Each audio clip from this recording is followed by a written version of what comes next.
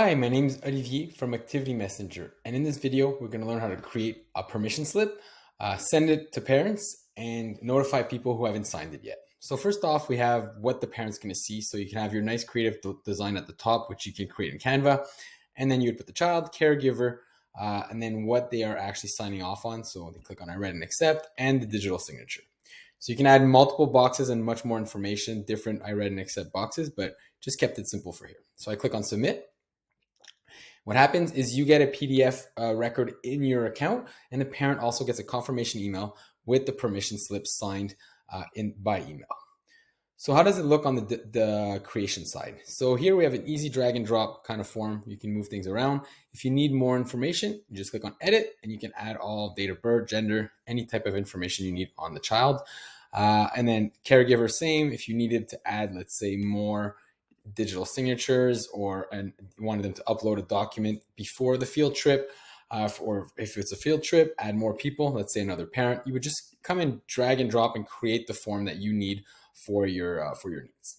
And then if you click on respondents, we can see there's the participant Harry Potter. We have the signature here. So if I click here, I can go and download the PDF form, which will then show me all the signature and everything the parent has agreed on. And then from there, there's a few things you can do. So you can share this form. Every form you create has a unique link. It also has a QR code. So it's very easy for parents to kind of sign it. Let's say somebody hasn't signed it on the day of a trip or on the day that you need it. You can open up your phone to that QR code. So the parent can just scan the QR code and fill it out before dropping the kid at the activity.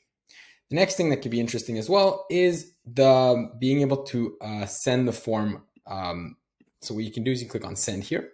You have the option of sending it by email, SMS, or email. SMS and email, SMS, or email. So you would go and select the list. Let's say I take my select the list of 8 students. I can then modify the email. It opens up the link and I can send the waiver. What's interesting as well is I can say, hey, I want to send it to people who have not filled it yet. So you might send this out to parents and a lot of people are not going to fill it on the first try.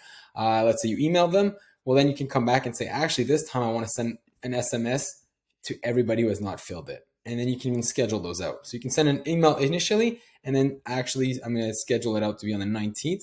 And it's going to track who signed it within those 7 days and only send it back to the people who have not signed it. So it's easy to really kind of have like a little bit of a drip where people, sign and sign. And then the day of, you have the QR code if somebody has not signed. And then what happens as well is you can go into your form, into your permission slip, and you'll see everybody who's signed, right? Which is great, but you also can see who has not filled it. So you can take that list of students who are going on that field trip, let's say, and you can see who has not filled the form, and a few things you can do. So you can send back an email to sign the form, but you can also send it to a colleague, right? And it's going to give them the list. So let's say you're the administrator and you have somebody with the students at a certain field trip. You can actually text them, here's the list of the 4 parents who have not, signed yet. And then they have the QR code. So as the parent comes in, they just share it and the signature is there.